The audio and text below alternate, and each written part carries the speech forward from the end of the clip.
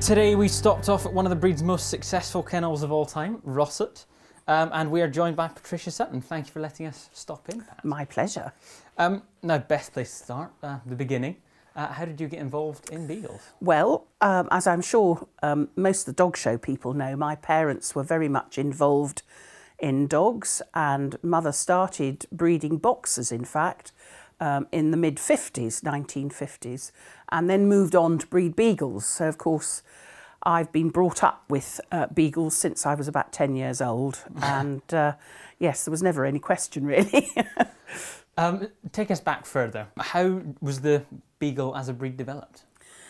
Well, you go really way, way, way back. I mean, the Romans and the Greeks before them were all historically supposed to have hunted with very small hounds. And of course, when they invaded England, they probably brought a few of those little hounds with them.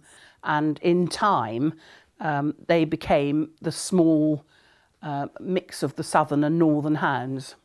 Right. And Beagle or Beagle is a form of French for small, right, which obviously is a beagle. And have there been developments in the breed in more recent times?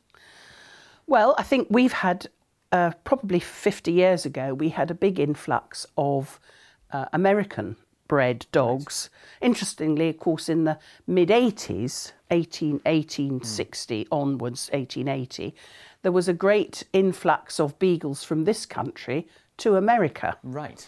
So it was the return? It was the return, yes. And that sort of development surely must have changed type in some way over the... Yes, I mean, I think they've become much more elegant, a much more athletic little dog, and the hunting type and the showing type from about the 1950s certainly has grown quite a long way apart. Right. And despite being a British native breed, they are massively popular overseas as well.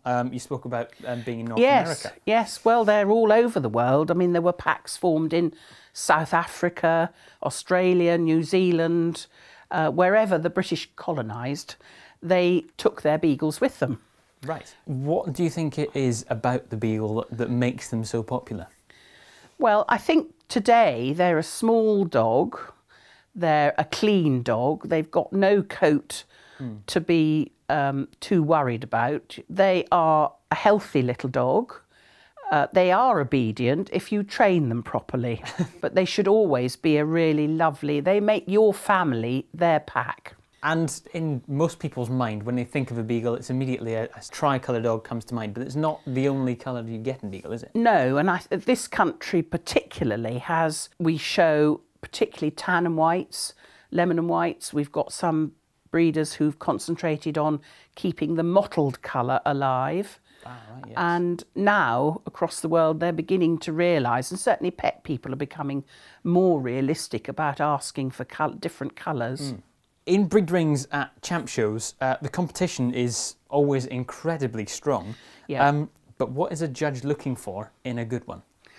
Well, they're looking for a reasonably compact little dog, should be a little bit longer than square, of a very happy temperament, particularly good shoulders, and one of the major things with a beagle is a really lovely head. Right. And if you see a beagle looking at you and it just melts, that's the correct expression. Now, because they are so popular, there will be many people watching with one of these hounds curled up at the feet, but no doubt many more that perhaps would like one. So, do beagles make good pets, and how are they with children? Well, I've always found them brilliant with children. I get several families looking for puppies, and even from an early age, they're all wanting to talk to the children. You know, they seem to be drawn to children.